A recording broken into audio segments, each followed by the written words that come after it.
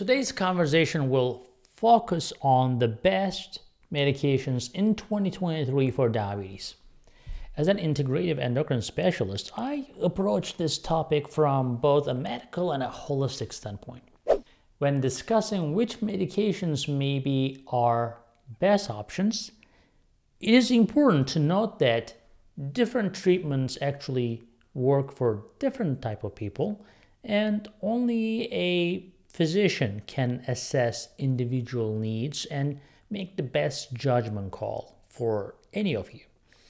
Well, with modern advances in science and technology, we increasingly have access to a variety of high-tech solutions, right? Such as natural treatments too. And how do we make them high-tech? By purifying them, putting in capsules, right?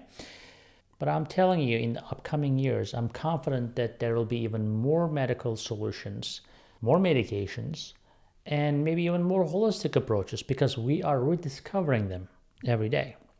So I would say stick around for more information about the right medication for you after watching this video. So as type 2 diabetes continues to plague millions of people around the world, many actually have taken notice of that recent influx of advertisements for new treatments. A lot of you are skeptical, right? But I'll tell you about a class that has been very important. GLP1 receptor agonists and SGLT-2 inhibitors.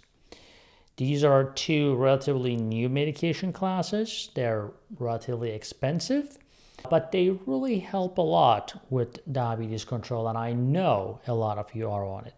There are traditional medications that most people also take, like metformin, glipizide, glimepiride, and insulin, and things like that, which they're not my favorite at all. But not only these newer drugs can help lower your blood sugar levels, but they also have shown evidence that they may actually reduce the cardiovascular risk and kidney disease risk and so forth. Now, a novel approach to treating this diabetes, this chronic illness, with GLP1 receptor agonists like Ozempic, Trulicity, Victoza, Mounjaro, Rybelsus.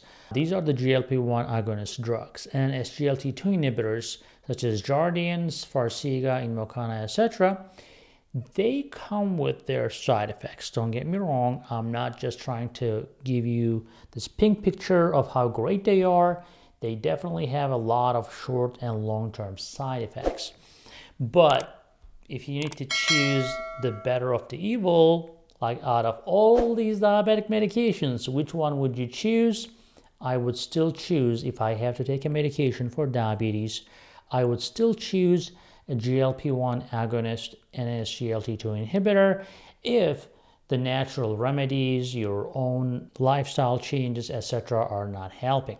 A lot of times people use Sugar MD Advanced Glucose Support, ciprofloxacin, and they're all set, right? But some of you, either because of failure of the lifestyle changes or other factors or genetic factors, you name it, some of you still need medications. And for those of you, I think it is important to know which medications are really the best ones. So in my opinion, again, GLP-1 class and SGLT-2 inhibitors, as long as you are a good candidate for those medications, they will be good for you. Now, there are a lot of advertisements on TV, right? And you are bombarded with a lot of information.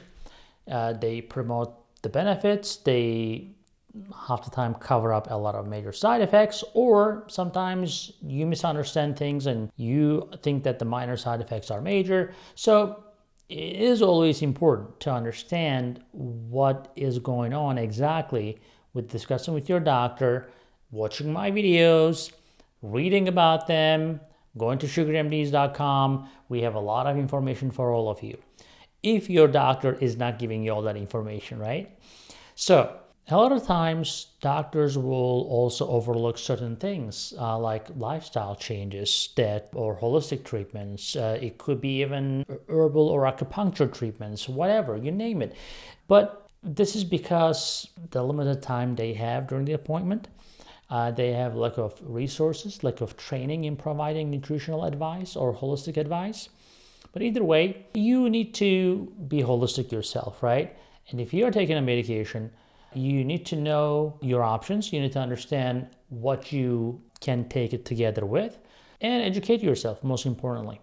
So social and environmental factors are playing a huge role. So it's not just the medication. So for example, if you cannot afford the medication, or if you cannot take the side effects, or if you have a contraindication to it, or there are things in your life that prevents you from taking those medications, then even if they are the best medications, they're not going to work for you. So the best medication is the medication that works for you, right?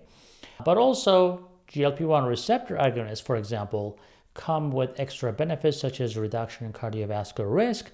Same thing with SGLT-2 inhibitors. They also reduce the cardiovascular risk. They can increase the length of the time that your kidneys survive, and so forth. As you know, most GLP-1 medications needs to be injected under your skin, so you may not be a big fan of that. Rybelsus is a pill in that class. It is the only pill that actually offers similar benefits to the Victoza, Ozempic, Trulicity, which are the injectable ones, right? And the latest one is Mounjaro, which is tirzepatide, and these are all potentially, and some of them are proven to reduce cardiovascular disease in people suffering from diabetes. Now, a lot of you also love these medications because they also help with weight loss. Not that all of you are trying to lose weight, but a lot of people are enjoying that as a side effect. They also enjoy the nausea and vomiting and occasional pancreatitis, but that's their decision, right? And some people don't have any side effects at all, so which is great. But, you know, especially in the beginning, you are expecting a little bit of a nausea from these medications. Now, SGLT-2 inhibitors, the Jardians, for example, or Invokana or Farxiga, they are still branded. They are still very expensive. They have a few side effects, but they have also impressive benefits. What are they? Again, cardiovascular risk reduction, protecting your kidneys. The way they work is by blocking the absorption of sugar in your kidneys. As a result, you basically dump the sugar in the restroom and just leave it there. And basically, it also helps with the weight loss. It helps with the water retention and so forth, which also helps with the heart as a result. GLP-1 receptor agonists work a little differently. They are more like a gastrointestinal hormones. They basically tell your body that there is food in your system, so stop pigging out, and basically saying that you're fat, you don't have to eat anymore. I'm just kidding. But yeah, I mean, these are the things that sometimes with diabetes are broken chains that is fixed with these medications. However, we have to give extra physiologic doses, like very high doses, which why these medications will sometimes bring the side effects. So it's always a wise idea to start very slow and increase your dose gradually with any medication. That way you can avoid potentially costly and dangerous side effects. Communicate with your doctor. If you think that something is not right with that medication, just stop it. And if you have to go to ER, go to ER. But I've seen people taking the medication, although they're vomiting their guts out, they still take the medication. I'm like, why did you do that? You know, it's just common sense. If a medication is hurting you, stop the medication.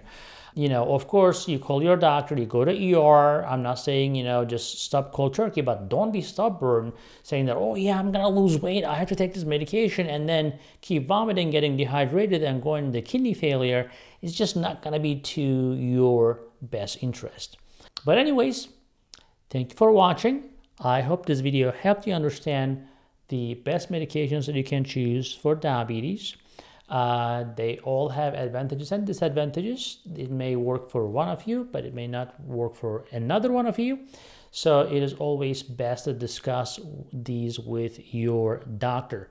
And if you want to take a holistic approach, definitely visit sugarmds.com. That will help you tremendously as well. And thank you for watching. I will see you in the next video. Hey guys, I hope you're enjoying this channel so far, and I hope you subscribed already. If you didn't, do it. And if you did, watch this video right there. I think that will help you too.